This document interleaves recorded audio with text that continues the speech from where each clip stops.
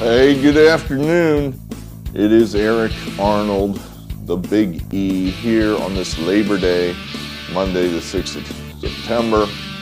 We're here in the Sports Barn, back in our home studio.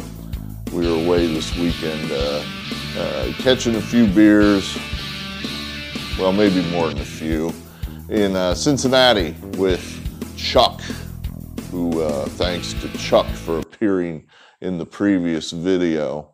And of course, the Flamingo Kid was there in Cincinnati as well.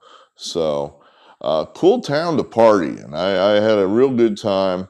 They have a real nice bar area right there by the stadium.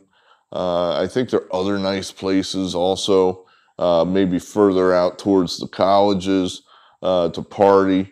I'd like to go back there sometime. That's I highly recommend Cincinnati as a party town, at least from what little I saw of it. But yeah, this message brought to you by the Greater Cincinnati Chamber of Commerce.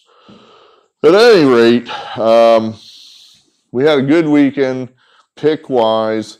We threw together some picks for you on Friday, made sure that we did that to at least give us some action over the weekend, and it was well worth it.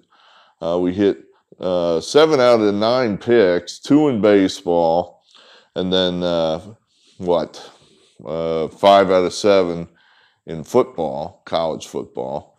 So good week. Well, just to quickly take a victory lap here. Normally we do our season recap numbers here on a Monday. We're just so far behind right now that we're just going to set that aside. Maybe we'll try to catch up on that later in the week.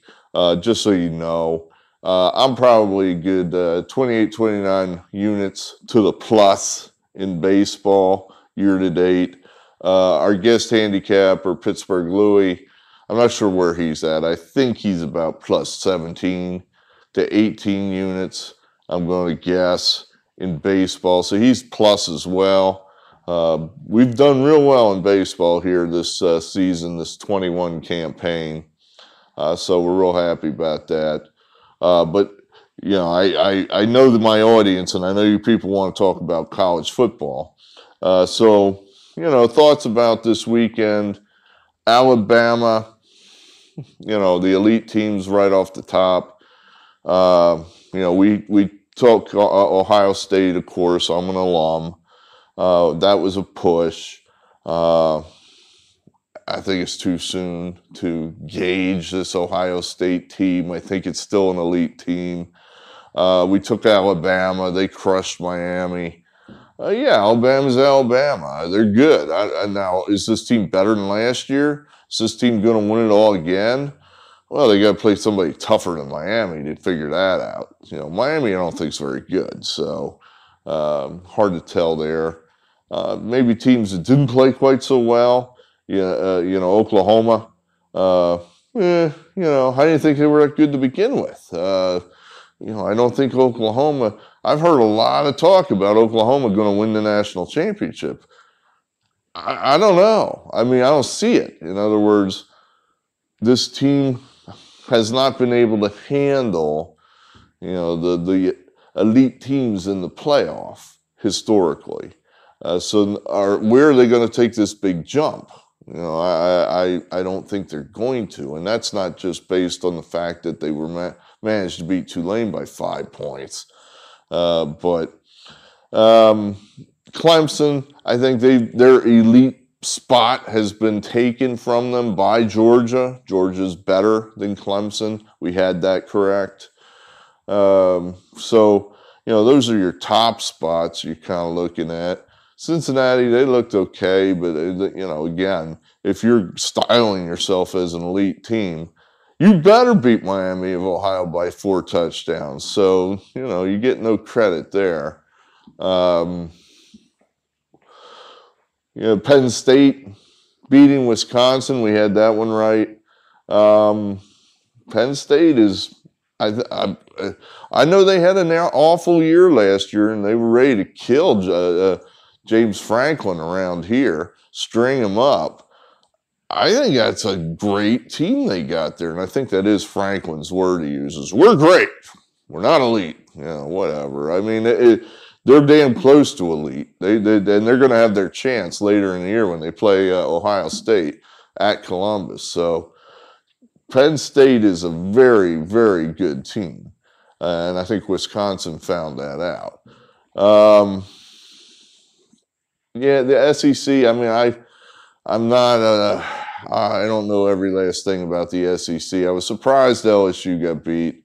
We had that one wrong. I'm just not. I'm not buying Chip Kelly, but maybe I should be. He kicked the shit out of LSU. So what is it? Is Chip Kelly good, or is LSU bad? Maybe it's in the middle there somewhere. So I guess we got to start looking at Chip Kelly as maybe he's back. Maybe he's finally back. How about that? Trying to think of some other games that we saw there. I don't know. Those are probably the top things that we saw. We only have the one game here for you today. I should have mentioned that right at the top. We just have the college game. The baseball, it's looking pretty, it's interesting. Definitely. We're really getting into some hot playoff races, the positioning. Giants beating the Dodgers over the weekend, 2 out of 3. I'm just off it right now. We picked up 2 games on Friday, but now I'm just kind of off it. I was away all weekend. I couldn't see any highlights. I'm going to take a day just to reestablish myself with where we're at here and try to get a feel for who's hot, who's not, who's trying, who's not, who's fading, who's charging. That's what we're looking for. So maybe tomorrow. But we do have an opinion on one college football game. This game tonight, this Louisville, Mississippi, Ole Miss. I've wondered about that. I was looking at my odds board, and it says Ole Miss there. And I thought, what if I was from another country or something? I'm from Germany or something, and I'm trying to figure out what is Ole Miss? Who is that? Where is that? I wonder how much time, a German would spend looking that up, trying to figure that out. Where the hell is Ole Miss? What is that? So luckily we just know that's Mississippi. I kind of like Louisville tonight. I think we're getting some value there. This line was at 10 this morning, and now it's dropped to 9. I'm kind of thinking some smart money's coming in here on Louisville, especially because I've heard a lot of commentators really ride Mississippi hard, saying this is going to be a blowout. Ole Miss is going to kill Louisville. I actually looked at some tape on this game. For some reason, I looked this game up several weeks ago, and then I just forgot about it. Then I saw it was on the board tonight. I'm like, oh, yeah, I know a little bit about this. I looked at that game 2 years ago. Mississippi State played Louisville in the bowl game, and Louisville beat them by 10. And it looked like a solid 10 from what I saw. It didn't look like a fluke 10 with a lot of fluky turnovers and what have you. So I thought, Louisville, or I should say Mississippi State, I view that team as pretty similar to Mississippi.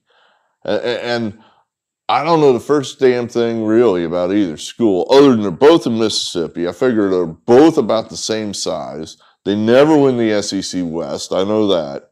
I figure they recruit the same kids, the same recruiting base. So I figure teams are pretty similar.